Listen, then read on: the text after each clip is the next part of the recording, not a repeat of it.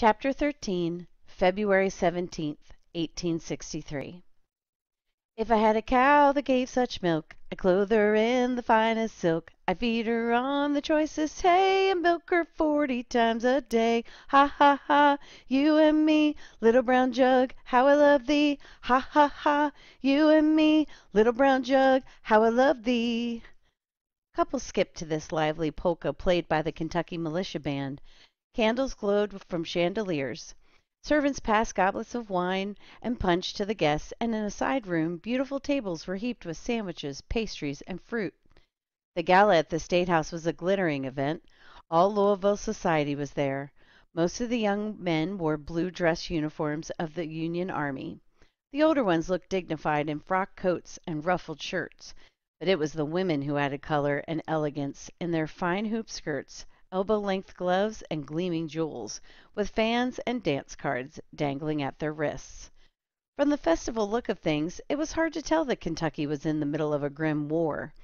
At that very moment, rebel forces under General John Morgan were carrying out guerrilla raids, and there was skirmishing near Louisville, but none of it seemed to bother the partygoers. Two debutantes, perched on gilded chairs, were sipping punch and eyeing a slender young man who wandered about by himself. Unlike the others, Mr. Mayberry wasn't in uniform. His suit, well cut and expensive, fit perfectly. He had blue eyes, dark wavy hair, and a neat mustache, and moved with ease and confidence. The girls discussed him in whispers. Mr. Mayberry was a bit of a mystery. Nobody knew much about him. One rumor had it that he was the heir of a wealthy Boston family who had been disowned for having Confederate sympathies. Another claimed the opposite. He was from a large Georgia plantation and had to leave home because he favored the Union cause. Neither story was correct. The mysterious Mr. Mayberry was actually Emma on a new assignment, wearing another of her many faces. Back at the Union camp, General Hooker's aide had explained the situation. When the war began, 3 states, Maryland, Missouri, and Kentucky, were known as border states. Though they were slave-holding areas, they formed a kind of buffer zone between the North and the South. People in Kentucky were about evenly divided. They supported slavery, but didn't want to secede and destroy the Union. It was a dilemma, and Kentucky tried to solve it by staying neutral. Then in August of 1862, General Kirby Smith invaded the state with a rebel army. Washington answered by sending General Ulysses Grant and his troops to occupy the key town of Paducah. With war on its doorsteps, neutrality for Kentucky was impossible, and the state finally went over to the Union side. But wars aren't fought only on battlefields. Louisville became a center of undercover activity. Because of the divided feelings, there were many Southern sympathizers, as well as agents who fed valuable data to the rebel leaders in Richmond. General Hooker wanted to stop all these leaks, and once again, Franklin Thompson was called in. "This time," the aide said to Private Thompson, "you'll work as a detective, not a spy. You won't be operating behind enemy lines, but in our own territory among friends." The major tapped a street plan of Louisville on the map board. "This town is crawling with informers. Somehow the rebels know every blasted move we make. We know their main agent is feeding 'em facts every day.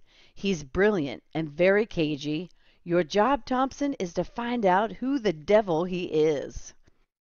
The officer scribbled a name and an address on a slip of paper and passed it to Thompson. "This is your contact in Louisville. He'll supply you with funds, clothes, and so on.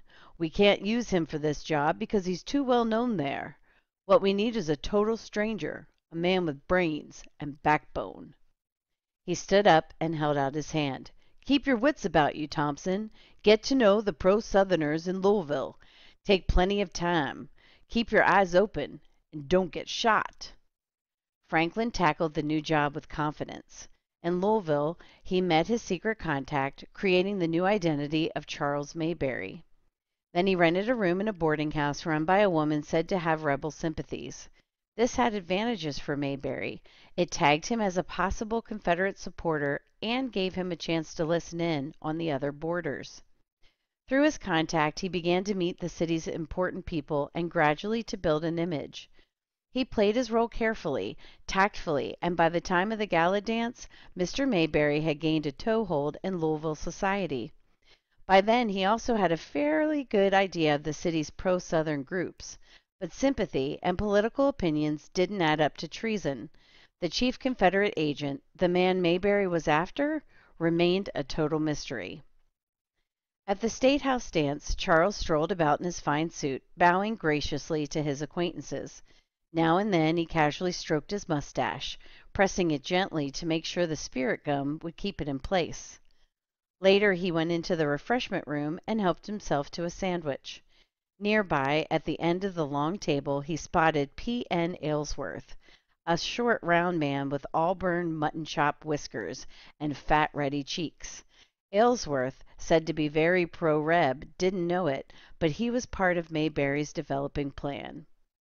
"Enjoying the party, Mayberry?" "Indeed, I am, sir," Charles replied, remembering to keep his voice in a low key, "especially the food." He gulped his sandwich hungrily and reached for another. Out of the corner of his eye he saw Aylesworth watching and could guess what he was thinking. "These young blades, easy come, easy go, no idea how to handle their money. Look at him, half starved." "Mr. Aylesworth," Charles said between mouthfuls, "I have a bit of a problem. I wondered, sir, if I could stop by to see you tomorrow." The fat man smiled. "Sure, Mayberry. Come round to the office first thing in the morning. We'll talk then."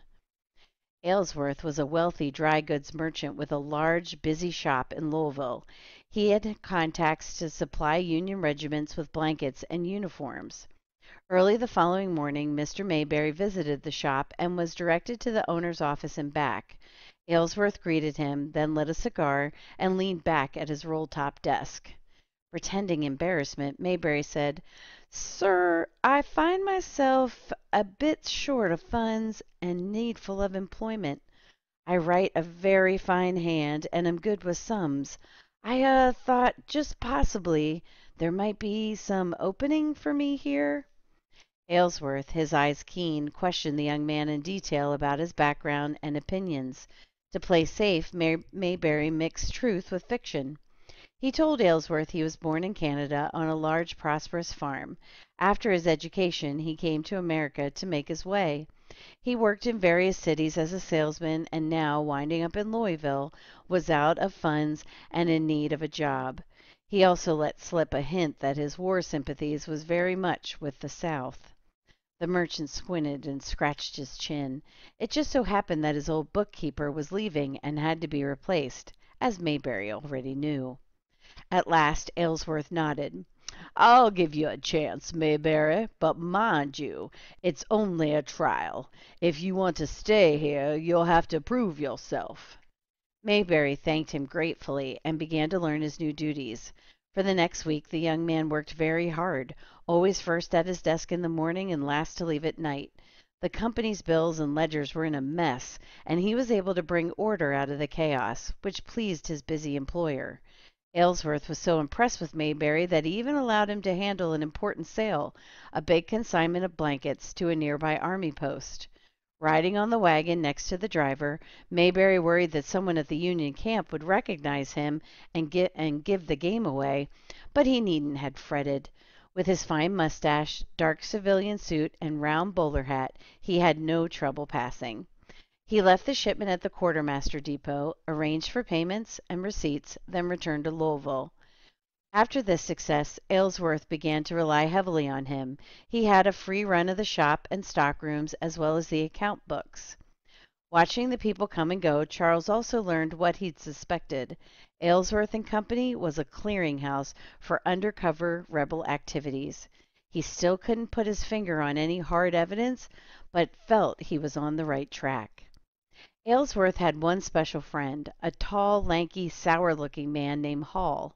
He and the merchant had secret dealings. They would often closet themselves in the office with the door carefully closed and locked. Mayberry was anxious to eavesdrop on these meetings, but knew it would be too risky to try. Meanwhile, time was passing. At night, lying awake on the lumpy boarding-house bed, Emma plagued herself with questions.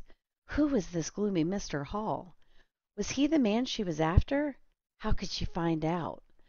Where would she get the evidence she needed? Emma liked to make decisions and act on them. She hated the idea of personal failure, but she couldn't seem to break through the shell of secrecy. Another frustrating week went by with no results. Then she came up with a wild plan. It was unusual, daring, and dangerous, but it just might bring matters to a head. It might also, if something went wrong, cost Charles Mayberry his life.